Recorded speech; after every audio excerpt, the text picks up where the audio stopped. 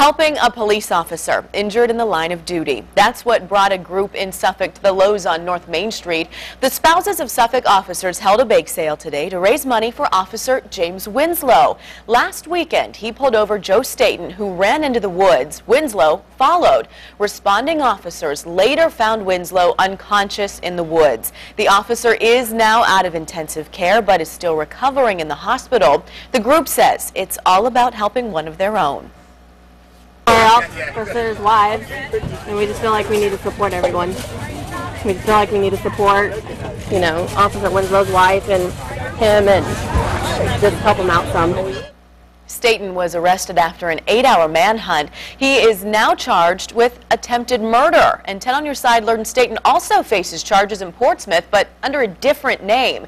He was arrested earlier this month for allegedly breaking into cars. He told the arresting officer his name was Albert Riddick. Two local bail bondsmen figured out Riddick was really Staten.